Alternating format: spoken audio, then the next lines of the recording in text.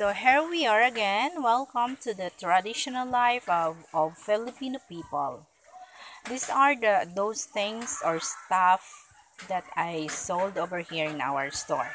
This is called a cartolina or a school supplies, a bond papers, um, construction papers in a different colors. And I sold over here hair tie.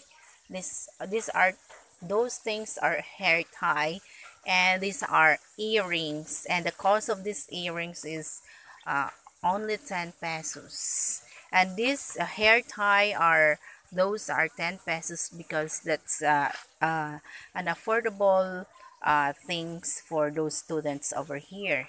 In the upper portion, I do sold a hat or for this coming November for the Halloween party, the hairbands, handkerchief, towels, hairbands, and the trade for those or a sewing uh, kit.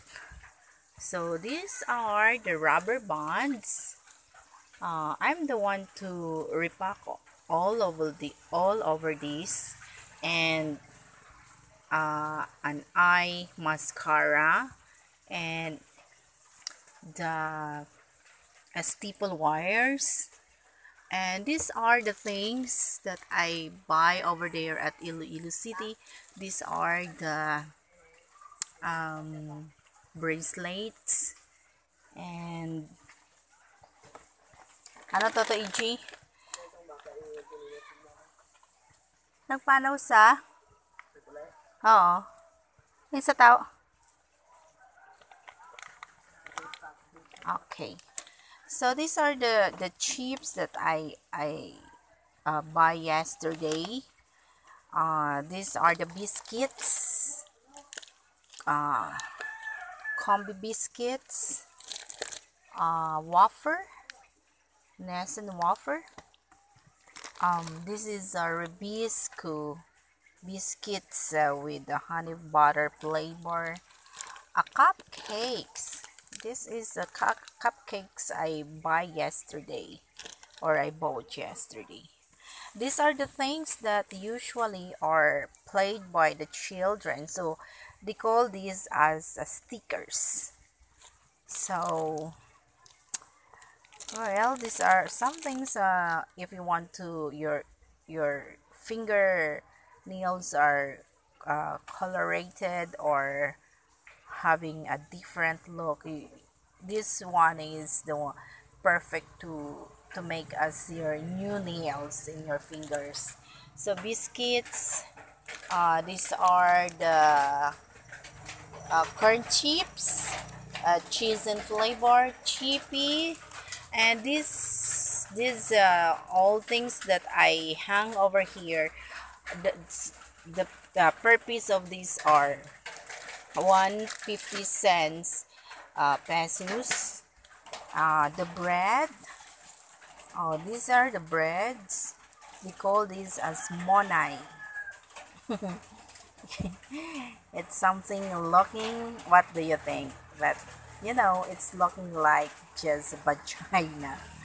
And we have a different uh, shapes of a bread.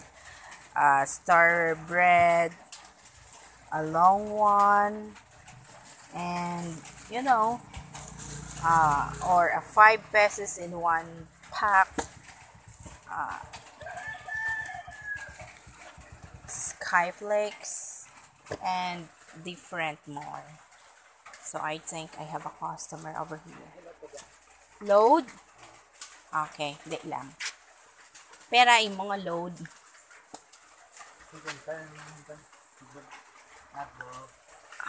Globe? Smart? Diretso? Ano gusto mo? Pera? Regular? Okay. Pera? 50?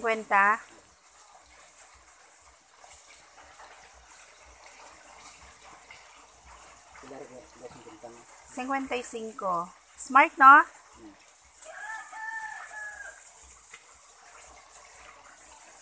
Liyog ko number mo.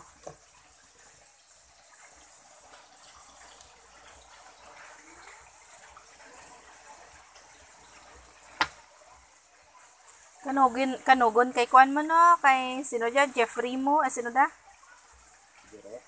Jeric mo kanugon, kuno ay na nadala sa barkada, dahil tuloy-tuloy yung eskwela na. Sa din sa eskwela? Sa ALS? Diyos kong bata. Na kwansa na dang influence ka barkada gid kanugon.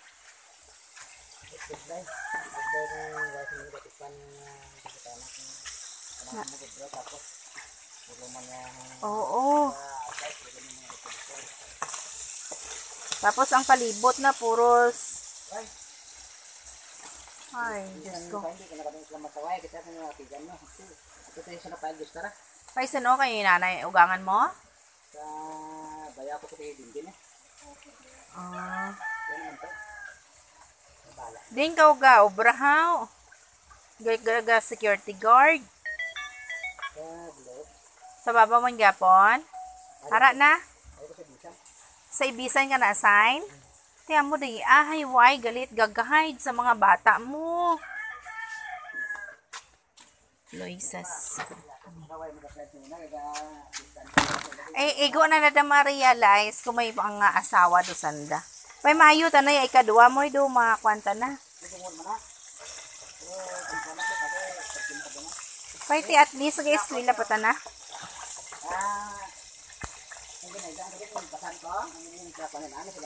Oo.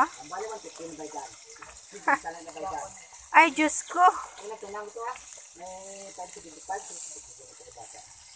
Ay. Isa sunod, hindi ka doon magpadara kananda ka kwarta. Kung may mga baraydan, idiretso mo para allowance nila yaanda. Manan mo bastante sa nakatamay, darwa ka mo gini muna nga may trabaho. Ano be, dang ya kabuhin na hayahay. Ano to ga? Sus! May abroad ikaw. Amula da isa laga. Alang ga. 43. Sa pirang adlaw ma-realize na daday ang ay kung nag-eskwela ko rang unat maya damo dyan mo to. Kaya subong hay manan mo nasa influensya pa sanda ka barkada. Abi daya ka buhi enjoy latanan.